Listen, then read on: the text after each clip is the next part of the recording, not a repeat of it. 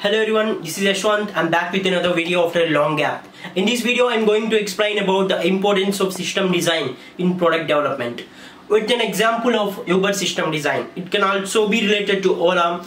These two are very much popular cab services all over the world, right? It makes the ease of transportation nowadays. So before going to explain the architecture of Uber, I want to explain something about system design. What actually system design is. System design is like understanding the bigger picture of a product. When you are going to build a particular product, when you involve in building a particular product, if you are to explain or if you want to understand the bigger picture of the product, it is what the system design is. So let me take an example of Uber system design. So how system design can be manipulated in such a way that your product can be successful. So you all know how successful Uber is. It is only because of the system design of the Uber.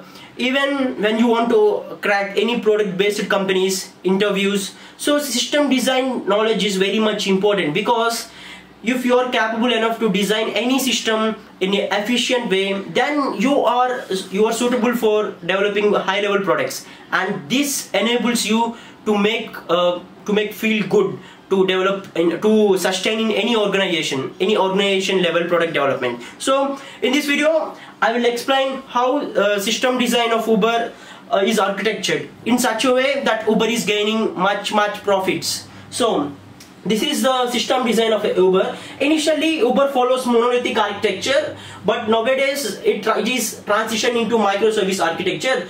A microservice is nothing but dividing the entire project into different modules and working on that. If you want to know more about microservices, watch my previous video, you can get more detailed explanation. So see, this is the system design of Uber. So initially consider cab and user.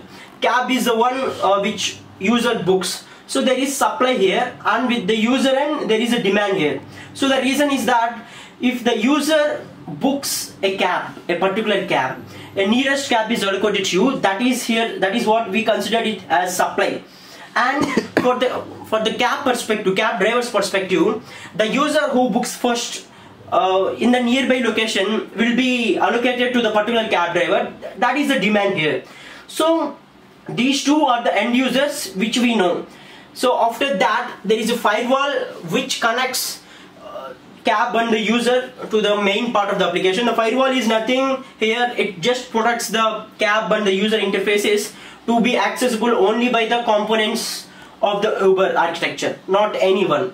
And when you consider here, let's just leave about it, it is a front end part, just leave about that. And here the back end, there is a term called Disco.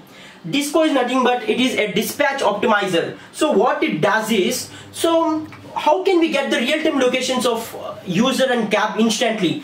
Because as we all know, Earth is a sphere, not a flat surface, right? So on that sphere, what Disco does is it divides the Earth attitude into longitude and latitude oriented regions. So what happens here is, so for every 1 or 2 kilometers can be considered as a particular region. So by using satellite navigations, Disco makes tune of where the user is by dividing the cells. So for every region there must be some 50 or 100 cells. Consider, just it is like an example. So consider there are some part of cells allocated to particular region. So if the user books a particular cab, automatically the cell information of the particular user will be transferred here. See, there is an interface here, supply and demand. So both the cab driver's location, the user's location can be collected using this Disco part. So this is an important thing because it is responsible for calculating the estimated time of arrival, calculating the price, everything. So Disco plays an important role in Uber architecture. And then leave about this. So there is a load balancer here which connects the front end and the back end here. So load balancer is again connected to some APIs, Kafka REST API and WebSockets node. So I will explain first what Kafka is.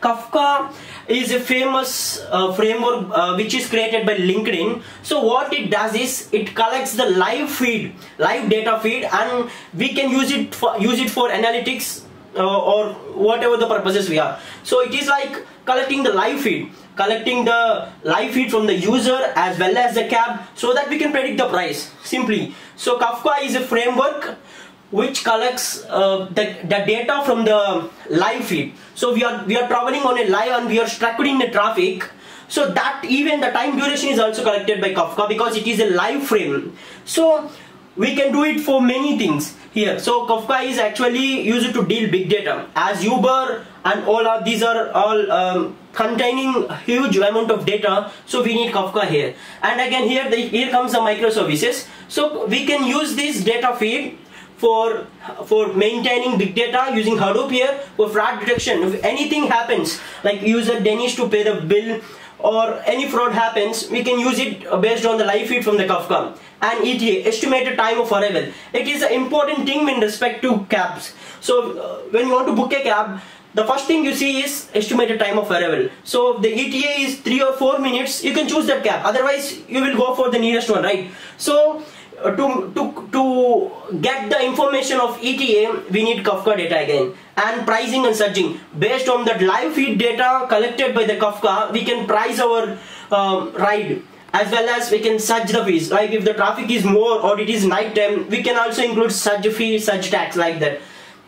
On later we can use Kafka for analytics, like to give coupons and vouchers to the user. We need some data, like if the rider is booking a particular booking Uber service regularly, we can give some offers there. So, and we can predict to improve our business also. So this is how it used when coming to analytics. And we have backup center to maintain all the data as a backup, so that we can restore the data whenever we need, if there is any loss occurred. So again, this Disco is being connected with the backup center, because if any geographical data is missing, you can ultimately get to the backup center within seconds. That is the specialty here, because we are using microservices, already mentioned, because the dependency is very low when compared to monolithic architecture. So again, the database perspective, in this it generally uses RDBMS, because a relational database management system is a traditional one and it is a structured one. But nowadays it is moving towards a big data kind of thing, because Uber needs scalability. So ultimately every product nowadays needs scalability, so it is moving towards big data. So again, after all these whole scenario, again we can use Kafka to collect all the log services from the architecture, to do some analytics and to do some predictions to make business apart from booking and riding. Like Uber is now also in Uber Eats services, food services, payment services. We can use all those data to do such kind of applications from the Kafka. So if we have the data of all the users who are using cabs, we can make use of the data and we can do some predictions over there. And finally we can use the data to gain much profits into wherever we go. Like Uber capitalizes that by entering into food services also, and it is gaining huge success over there also, because Uber Eats is gaining success only because of the data. Can you believe it or not? Because Zomato and Swiggy are already settled over there, but Uber Eats is also gaining popularity within few months, because Uber contains data. Data is very much important, and Kafka is used to collect those live feed. So this is the overall high level architecture of Uber. So without understanding this, if you are directly if you want to directly execute the particular product, if you want to directly implement the particular product by using only coding, it is meaningless. So system design is very much important, whether it may be Uber or Ola, anything. So this is how it works. And when you coming to programming language implementation, so to deploy for deployment purpose, Uber is using Jenkins, which is a continuous integration tool. And for provisioning, we are using Docker here to containerize the entire app wherever it needs to be employed.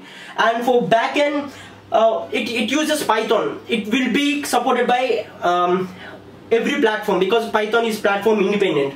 And Node.js, because everything here is like a modularization. So microservices mostly focuses on dividing the entire product into multiple nodes. So in this scenario, we need some scalability. We need now, we don't need interdependencies here, because every module is independent of its work. So Node.js is the best suit for that.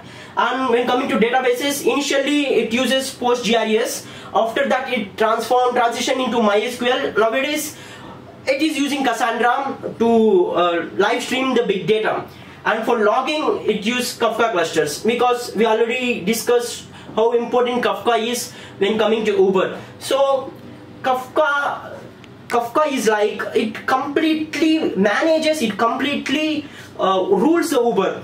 When I say it is, because entire thing Uber is getting the profits only because of the Kafka, because without Kafka, without data analysis, it is difficult for Uber to enter into the profit zone. So this is how Uber architecture works. So thank you for watching this video. I will be coming with much more videos later on. Thank you.